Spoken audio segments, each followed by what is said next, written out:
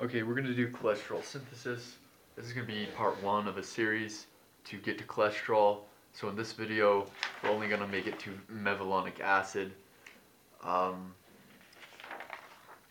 so let's look generally at the regulations of the pathway first off. So HMG-CoA reductase is the kind of clench enzyme for regulation. And interestingly, this can be upregulated by SHRB-P, which is the sterol regulatory element binding protein. So it binds on the regulatory element, and it causes upregulation of HMG-CoA reductase. And interestingly, it also causes up regulation of LDL intake. So this makes sense because it not only causes increased cholesterol synthesis, but it causes more cholesterol uptake because the LDL particle is primarily cholesterol. Okay, so I like to look at this as primarily three sub-steps to get to this mevalonate. So we got the Claisen condensation, which is a condensation between two acetyl-CoAs. We got an aldol reaction, which is an aldol reaction with those two condensed Claisen condensed acetyl-CoAs, and then we got lastly a reduction, which is in fact performed by this enzyme, the HMG-CoA reductase. And so let's look at the structure where we're trying to get and see if we can make sense of this. So first of all, we got the Claisen condensation. So that's going to form this bond here. So you can kind of see how this could have been the acetyl-CoA. There's just been a water attack that caused this. Here you can see this used to be an acetyl-CoA from the Claisen condensation. There's just been an aldol reaction here that formed this and caused an alcohol. Aldol, you formed the alcohol. And lastly, you can see that this used to be an acetyl-CoA in that you say there's hydrogen here, there's also one here. So the HMG-CoA reductase caused a double reduction at this carbonyl, which used to be an acetyl-CoA. So how many carbons do we have? 1, 2, 3, 4, 5, 6. 3 times 2 carbons, 6 carbons. All right, perfect. So let's look at the Claisen condensation a little closer to see if we can get our grips on it a little better.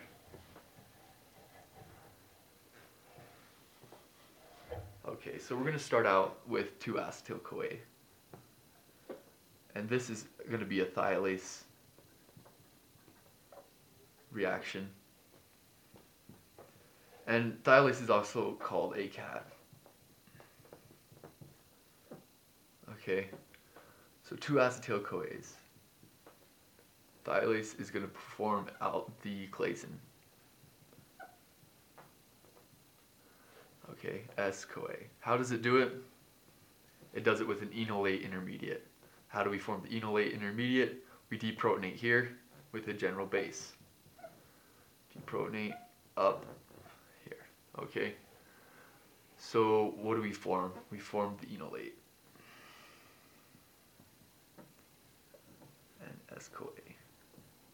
So this is now ready to form a carbon bond because the carbon is now essentially a nucleophile. So this comes down through and attacks the carbonyl. The electrons come up. At this point, I'm sure you've seen this many times, as I'm sure you've seen the Claisen many times. You form the tetrahedral intermediate. You have the collapse of the intermediate, which causes this to leave, and you reform the carbonyl. So what do we have?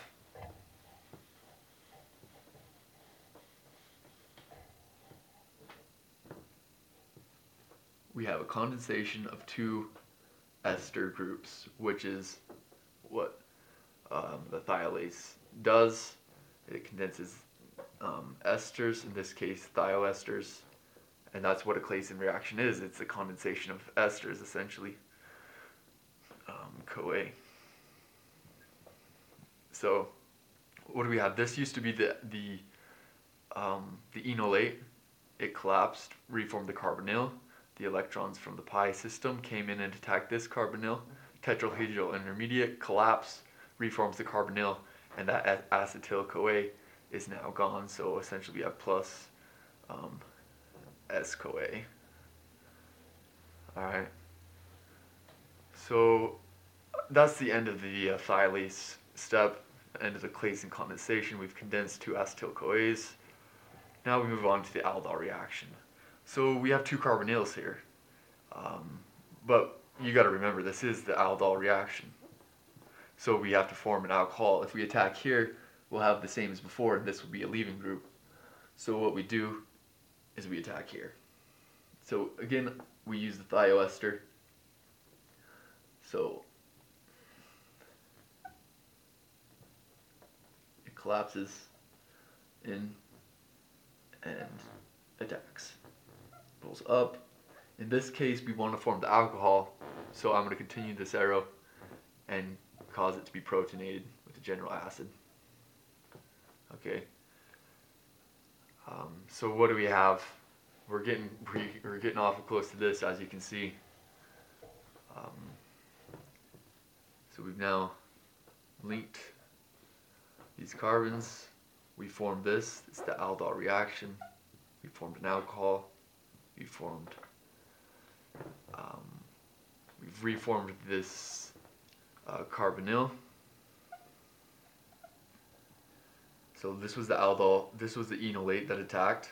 We still have the S-CoA. It attacked here into this carbonyl system. This was protonated, and now we have this.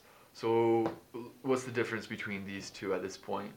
So we still have to do a reduction here, and we have to form this carboxylic acid. And that's the one thing I didn't mention in the substeps, is you actually have a water attacking in to form that.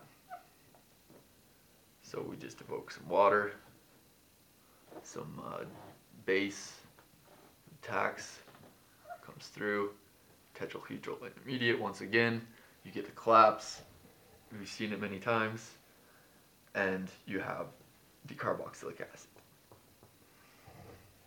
So you might be tempted to write like this, but that's not quite right, because this is going to be a really low pKa, somewhere around 4, so I'm going to write it like this. Alright, good. Now we just got to reduce here. This is the step, the regulation step, remember, HMG-CoA reductase. So we're going to reduce here. We're going to use NADPH. These electrons are going to come in and attack. Tetrahedral intermediate, collapse. This leaves. Okay, same as before. And what do we replace the S-CoA with? We replace it with the attacking NADPH's hydrogen. Okay? Alright, we just have to do it one more time now. NADPH comes and attacks. This time it's protonated to form the alcohol. So I evoke the general acid. And it goes to the product. Okay. So let's review one more time. What do we have here? We had the Claisen condensation. Two of these are now condensed, and then we had the aldol reaction, at which point the alcohol was formed, and then we had the HMG-CoA reductase reduced 2 times here to cause an alcohol group with what was an acetyl-CoA carbonyl group. And lastly, don't forget, this has to be attacked to cause this carboxylic acid group. Alright, that's it for part 1. We'll see you in some more of the parts on our way to cholesterol. Thanks for watching.